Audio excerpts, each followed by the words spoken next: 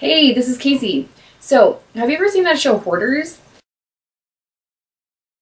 Yeah, that's me, minus all the dead cats laying around. So instead of catching fire to my storage room and starting over, I'm going to take some of my old items and turn them into new ones.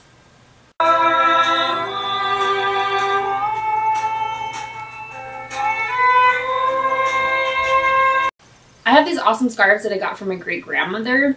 They're really old and really cute, but they've always been an awkward length or a poofiness and just didn't work for like headbands or belts, neck scarves, anything like that. But I have found a new purpose for all of these items, and it's very quick, very easy. Do it yourself at home. I'm serious, this will take you maybe 30, 60 seconds. So first off, these little belts right here, like I said, I don't like to use them as belts, but I've discovered that if you wrap it around a couple times,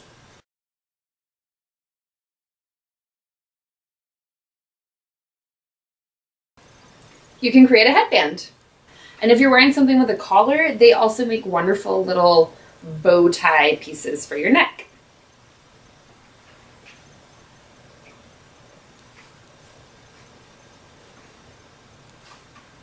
So this wonderful polka dot scarf has this like weird poofiness, but I finally figured out a really quick little trick to turn these scarves into a new belt. So wrap the scarf around your waist.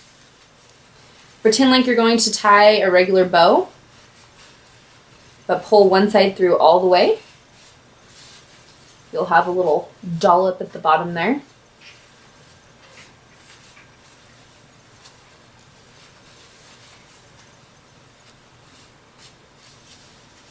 Spread these little poofs out and you have a new belt. So speaking of things that I will never ever get rid of because I am the most disgustingly sentimental person ever, I have this leather bag here that I just absolutely loved at one point, and the strap came off. So I've kept it for like 2 years and I decided that I was going to take this scarf and create a new strap. So I'm going to show you 2 ways.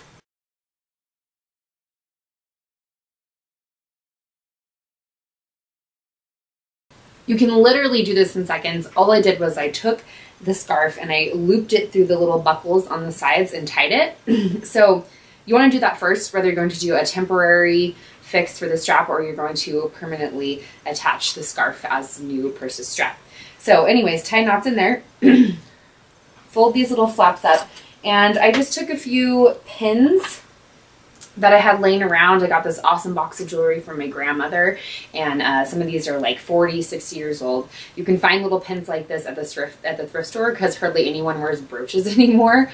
So check out your thrift stores, check out clearance sales on jewelries, things like that. So fold this little babe up, take the pin, and just slide it through, obviously. And then you have another little accent to kind of add to your purse. I also have a button collection, kind of ridiculous, but it does come in handy for some things. So if you're wanting to make this strap into more of a permanent piece, a whole new bag, I guess you could say, what I did was flipped these up one more time, and then you can just sew the button wherever you like. I like this idea a lot because you can change it kind of season to season. So like in the winter, I'd probably use this big black button. As it gets to be more springy, I would use like a turquoise or a brighter blue button, or just something kind of fun that makes the purse pop and look like you gave it its own character, which you did.